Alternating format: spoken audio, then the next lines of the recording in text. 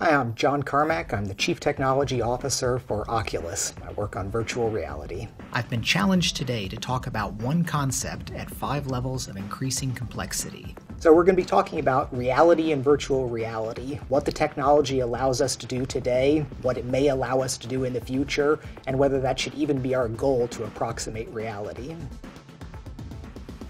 So do you know what virtual reality is? Yes. It's simple. It's like a video game, except it feels like you're in the video game. That's actually a really good description. The idea is that if you've got a system here that can make you see whatever we want you to see, then we can make you believe that you're anywhere else, like on top of a mountain or in a dungeon or under the ocean. Or in Minecraft. Yeah, or in Minecraft. When you look at a TV on the wall there, showing like a picture of a mountain or something, how can you tell that it's not just a window and there's something else behind it? Because it always doesn't look quite right. If you have a static picture of a person on a screen and you move around like this, it's not really changing. And it's interesting. Those are things that we have to figure out the ways around it to fool you in virtual reality. We need to figure out when you look at something in reality, how can you tell whether it's real or not? Have you been to a 3D movie where you put on the little glasses? Yeah. So what they do, the trick for that is, if you ever at a theater and you take up the glasses and you look at it, you'll see it's blurry, where there's actually 2 pictures that they're showing at the same time. And what those little glasses do is they let one eye see one picture and the other eye see a different picture. So then your eyes can say, oh, it looks like I'm seeing right through the screen, or something is floating out in front of it. In the VR headsets, what we do is there's actually either 2 screens or 1 screen split in half so that it draws a different picture, a completely different picture for each eye, and we make sure that each eye can only see the picture it intended to. And that's what can make things feel like they've got this real depth to them, that it's something that you could reach out and touch, and it doesn't feel like a flat TV screen. Try and look over there and concentrate on his face over there. Can you see me waving my hand without turning your eyes? No. All right, so at some point you can probably see it right now. Mm-hmm. All right, so without moving your eyes, this is kind of hard. Tell me how many fingers I'm holding up. You just 3. barely tell. And you see that even in, like if you hold out your hand and you focus on your hand, then your foot would be blurry because there's that difference there. And you can change between that. Like you can then focus on your foot and your hand gets blurry because your eyes can see different amounts of detail in different places. So we're hoping in the future that hardware can be like that, where we can make a display that puts lots of detail right where you're looking. And every time you look someplace else, it moves the detail over to there. So we don't need to render 100 times as much as we've got right now. Figuring out where you're looking is a pretty hard problem. What we try to go about this is by taking a camera and looking at people's eyes, and then try to figure out, is the eye looking over here or up here? And we're working hard on stuff like this right now, so that we hopefully can have a virtual reality that's as detailed and realistic feeling as the reality that we've actually got around us. But it's going to be a long time before we get to where we can really fool people.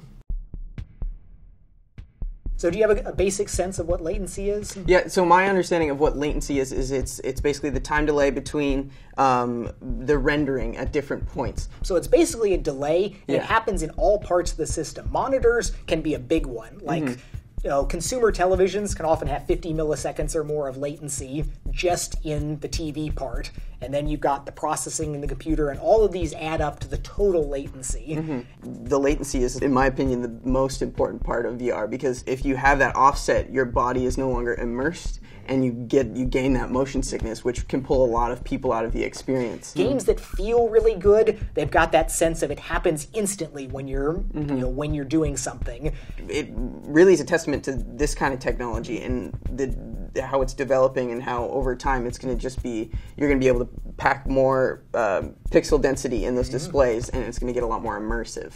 Like 30 years ago, you had desktop PCs, which were, you spent whatever on that, but there was always this idea, well, you can spend $1 million and buy a supercomputer, and it's going to be a lot faster. And that's not really true today. For scalar processing, when you just do one thing after another, a high-end, overclocked, cooled gaming PC is about the fastest thing in the world. It is within a very small delta. Yeah, for some things you'll get some power from, IBM power system that might be a little bit faster, but not a whole lot. Okay. So if I'm looking at this and saying we need to be 5 times faster, what do? You can't just say make each thing faster. As a developer, you're making a trade-off. I can put my effort into making this more efficient or making it more fun, and more fun usually wins out for very good reasons. So there's some good judgment and trickery that goes into the design of things. Because you can always design a game that will just not work well. In the old days, games had to be so precisely designed. Nowadays, you've got a ton more freedom. You really can. Because it's just the hardware. Old games are running off of 8-bit, and that's all the data you could have. Yeah. Any crazy idea you do now, you can probably make a pretty good video game out of it, which is a wonderful, wonderful thing. Yeah, a lot of freedom. But VR you have to give up a little bit of that freedom. You have to not do so many crazy things so that you can wind up having it be as responsive and high quality as it needs to be. That's very interesting. An interesting topic is what are the limits to what we can do with virtual reality, where I'm pretty pleased with what we have today, what we can show people and say virtual reality, it's cool, people get an amazing response from it, but we're still clearly a very, very long ways from reality. That kind of notes back to realism in art history and how realism was a response to romanticism. And realism was meant to capture the mundane, everyday lives of individuals and not idealize any of their activities in any way. And I think that that's really important for virtual reality. I think it's kind of like a rite of passage for any kind of art technology to go through. Mostly in VR, we talk about the display and optics, the visual side of things, but we should at least tick off the other senses. And haptics is an interesting thing about virtual reality. Really doesn't have that aspect of touching things. You can move your hands around, you can do everything, but it's a disconnected experience because you don't have the actual solidity there. And I am pessimistic about progress in haptics technology. About almost all other areas, I'm an optimist and I'm excited about what's coming up, but I don't have any brilliant vision about how we're going to revolutionize haptics and make it feel like we're touching the things in the virtual world. So I've tried the demos where there's at VRLA, there's one that has waves, like audio waves, I believe, that come up, and then you can put your hands through that and feel the waves whenever you're supposed to be feeling bubbles or any kind of force field or something, and those are pretty interesting. I've seen some pretty interesting things that you could do with audios. You can cut down a lot of the storage, I guess, and the power that you would need in order to power a huge scene. You can just mimic the sounds of those scenes actually being there and then not actually build them out. For example, a professor at USC would have the sound of a train drive by without ever actually rendering the sound, and you'd feel like you're deeply immersed in this world without having to have such an expensive scene built around you. So I think those are pretty significant. Yeah, and that is one potential quality improvement that's still on the horizon is when we do spatialization, we use the HRTF, the head relative transfer function, to make it sound like it's in different places. But usually we just use this one kind of generic, here is your average human HRTF function. And it's possible that, of course, if you are right in the average, then it's perfect for you, but there's always people off to the extremes that it doesn't do a very good job at, and there may be better ways to allow people to sample their own perfect HRTF, which can improve the audio experiences a lot. It all comes down to all these trade-offs. With display and with resolution, it's one of those things where if people have one bad experience, they kind of outroll everything else. It's really difficult to build trust again with people who haven't done VR before, but it's easy to break all that trust whenever they do a bad experience. There was a huge concern about that at Oculus, and the term internally that went around was poisoning the well. They were very, very concerned. I mean, for a long time there was a fight about whether Gear VR should even be done, because the worry was that if we let a product go out like Gear VR that didn't have those things, that if somebody saw it and it was bad, it made them sick, it made their eyes hurt, then they would be like, I'm never going to try VR again. I tried it that time and it was, it was terrible. And there was legitimate arguments about whether it was even a good idea to do that.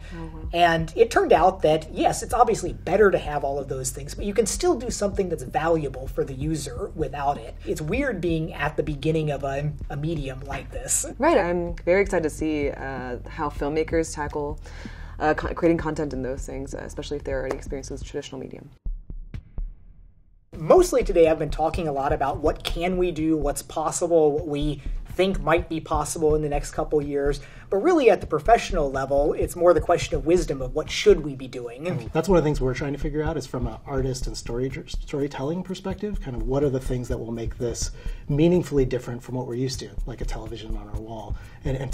We've been finding a lot of things, that aspects of virtual reality that very much do that, in my opinion. Things that allow you to feel presence first and foremost, where you get lost and you have to remind yourself this isn't actually happening, and things that ultimately allow you to embody other characters, things where you can actually change your own self-perception and play with neuroplasticity and teach yourself things that are bizarre and unique. As an engineer, of course, I love quantifiable things. I like saying, here's my 18 millisecond motion to photon, here's my angular resolution that I'm improving, I'm doing the color space right. But you can look at, not too far back where you say we have Blu-ray DVDs at this amazing resolution, but more people want to watch YouTube videos at really bad early internet video speeds, where there are things that if you deliver a value to people, then these objective quantities may not be the most important thing. Yeah. And while I'm certainly pushing as hard as we can on lots of these things that make the experience better in potentially every way, or maybe just for videos or the different things, I don't think that it's necessary. I've commented that I think usually my favorite titles on mobile that are fully synthetic are ones that don't even try. They just go and do like light mapped, flat shaded. And I think it's a lovely aesthetic. I think that you don't wind up fighting all of the aliasing, while you get some other titles that, we're going to be high tech with our, our specular bump maps with roughness, and you've got aliasing everywhere and you can't hold frame rate and it's all problematic. While some of these that are clearly very synthetic worlds where it's nothing but these cartoony, flat-shaded things with lighting, but they look and they feel good, and you can buy that you're in that place, and you want to know what's around that monolith over there. Totally. We did a project called Life of Us, which was exactly that mindset. We were like, let's embrace low poly aesthetic and just simple vertex shading, and we end up, realizing you can embody these various creatures and transform yourself, and when you do that with co-presence of another creature, another human, it makes for a totally magical journey, and you don't even think for a second, you actually dismiss the whole idea of photorealism and embrace that reality for what it is. So I think it actually helps put you at ease a little bit. The end goal of reality, of course, in computer graphics, people have chased photorealistic for a long time, and basically we've achieved it. Photorealism, if you're willing to throw enough discrete path traced rays at things, you can generate photorealistic views. We understand the light really well. Of course, it still takes a half hour per frame, like it always has, or more, to render the different things. So it's an understood problem, and given infinite computing power, we could be doing that in virtual reality. However, a point that I've made to people in recent years is that we are running out of Moore's law. Maybe we'll see some wonderful breakthrough in quantum structures or whatever, or bandwidth, or streaming. But if we just wind up following the path that we're on, we're going to get double and quadruple, but we're not going to get 50 times more powerful than we are right now. We will run into atomic limits on our fabrication. So given that, I'm trying to tell people that start buying back into optimization, start buying back into thinking a little bit more creatively, because you can't just wait. It's not going to get to that point where it really is fixed to those highest degrees just by waiting for computing to advance. If we want this to be something used by 1 billion people, then we need it to be lighter, cheaper, more comfortable. And there's constantly novel UX innovations, like on Google Earth, the way that they did the kind of elimination of your periphery as you zoom in and move, and also giving you the user action to decide where you're going and looking.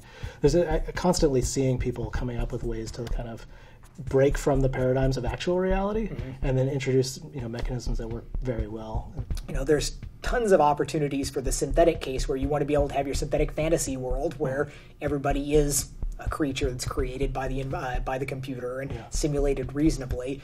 But of course we've got the we still don't do people well simulated. That's a hard problem. We've been beating our heads against it for a long time. I do think we're making progress, and I wouldn't bet on that being solved in 10 years, but maybe 20 years, because it is going to take a lot of AI. It's going to take a lot of machine learning, where it's not going to be a matter of us dissecting all the micro expressions that people do. It's going to be, let's take every YouTube video ever made and run it through some enormous learner that's going to figure out how to make people look realistic. Yeah, absolutely. There are these crucial thresholds where you pass, a technological hurdle, and all of a sudden that unlocks a whole world of creative potential. But I think, to your point, very much, we need to solve the actual human and social challenges and turn those into opportunities to figure out how this technology fits into our lives. I'm still a believer the magic's out there. We haven't found it yet, so somebody's going to to happen upon the formula. I feel like I've felt little pockets of magic. Yeah, There's exactly. Like, you can imagine the utility behind this for creating a world, or you can imagine the power of a story that would be told you in this context. And a lot of it, I think, is just picking those, putting them together in a meaningful way, and then crafting something that's really bigger and intentional. But I've now been joining with real people in virtual reality, and I think we also have different levels of connection. Like the audio side is the leaps and bounds above in terms of the nuance of personality and humanity. So when I hear people laughing and joking and really enjoying something, soon we'll get into that. We're in macro gesture land where I can wave and say thumbs up. But when we get into micro gestures and actually getting a sense of facial reactions and other things, I think then we'll have a really incredibly rewarding time spending time with each other. So VR right now is pretty amazing. When you look at it, it's things that you haven't seen, but we are just getting started. The next 5 years, both technologically and creatively, are going to really take this medium someplace that you've never imagined.